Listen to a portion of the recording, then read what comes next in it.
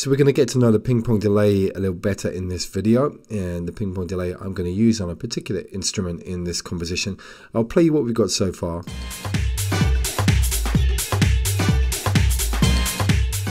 This is the one I'm thinking of running through the delay.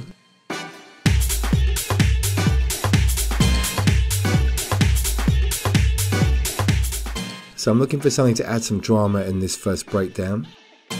We're going to use the ping pong delay to add that drama. That really creates a nice tension in this section before everything kicks back after.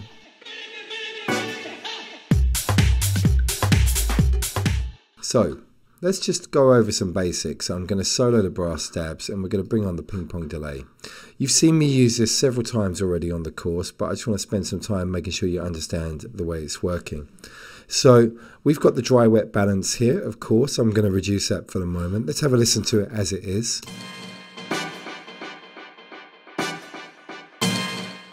So we can hear the echoes occurring. Then we take the feedback down. Here we go. Let's increase the amount of the feedback. Filtering down with each delay because of the way the filter is actually set here. Let me increase that.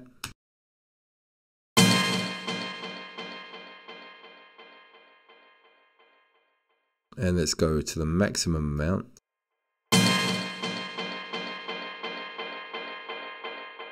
So we get a good strong level as it fades down. But it is fading down because we've got the filtering occurring here.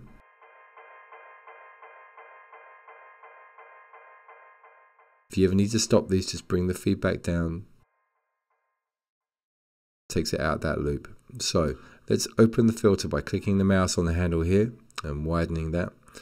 And let's have a listen to see how that sounds at the maximum value.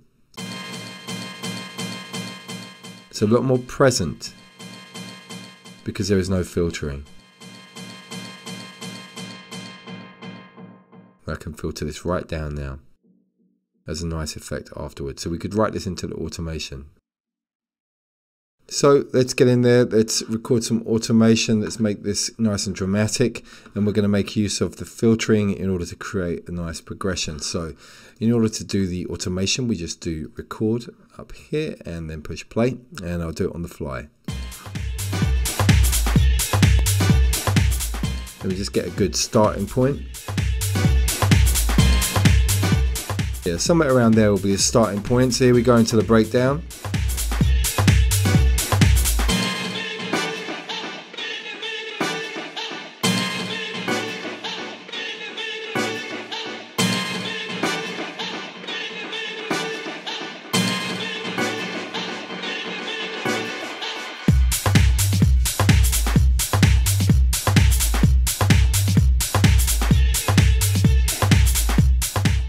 So that's one section there. I think we can do something different on the second one.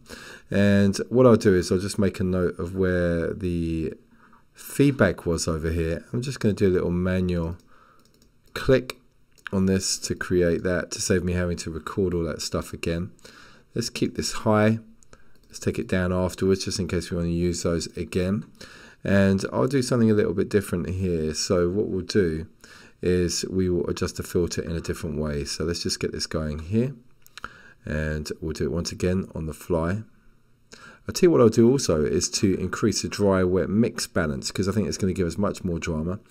And what we'll do is we'll just drop down onto the ping pong, come down to dry wet, and I'll take this up. Let's create a nice little transition there.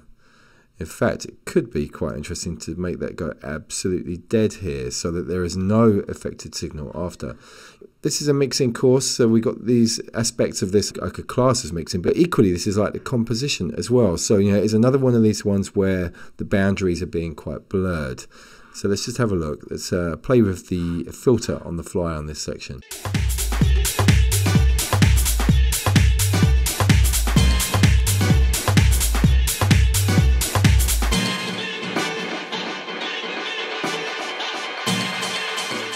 Yeah, much more dramatic.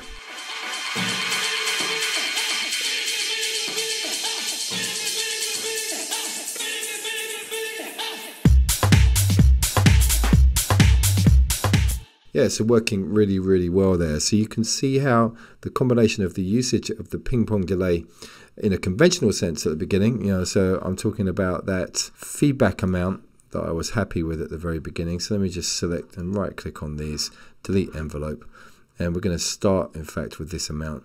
Let's take that one away. So that's a good value to start off with. I think it's got the right kind of texture. And of course, let me replicate that. What do we have? 26%. Let's make this the same. Bring that up. So we've got a good sort of mixing concept here. So we're happy with the feedback and the balance of everything and the filter.